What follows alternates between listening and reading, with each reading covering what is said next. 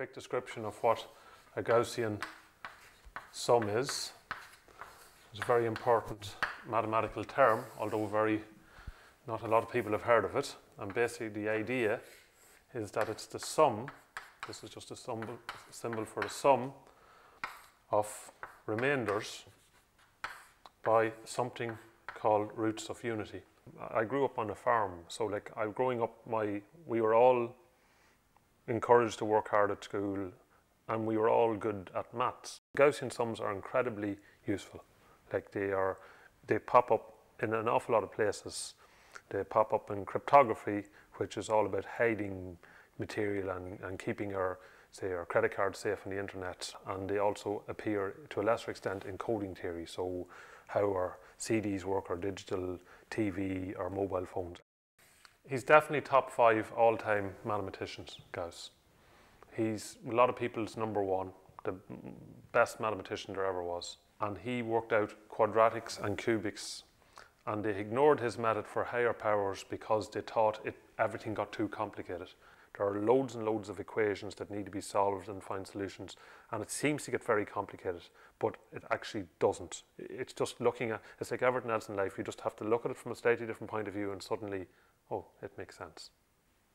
So what I've done in my research with my supervisor is shown that actually Gauss's original method, which he used over 200 years ago, is actually the correct method that will work for every single possible one. For about 180 years, they ignored his approach basically because they reckoned it didn't give you every one, but we've actually shown that it does.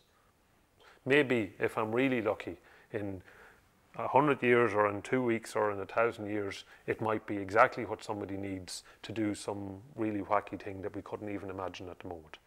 Gaussian sums are used, not exclusively, but they are used in tests for checking for prime numbers.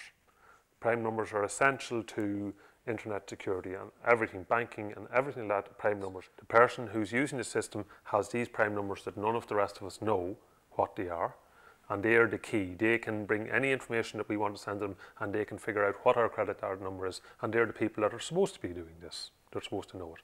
But the people that are hacking are the people that are not supposed to know, and if they had some ability of checking if numbers were prime very, very quickly, then that could be a huge problem. The likelihood, who knows, the likelihood of this happening is slim, but if it can be used to make everything more secure, it can, at this very same time, it can be used to make everything more insecure. I grew up playing football and played Gaelic football until kind of relatively recently. I just have had a lot of injuries, so I kind of had to quit that, but I play a lot of soccer as much as I can. I'm at the very baby stages of doing podcasting, but something called screencasting. Like, I lecture some courses, but I run the Maths Support Centre in Maynooth. So the whole idea is that you're trying to teach mathematics to students who are struggling a little bit for whatever reason. I think everybody has an ability to do maths.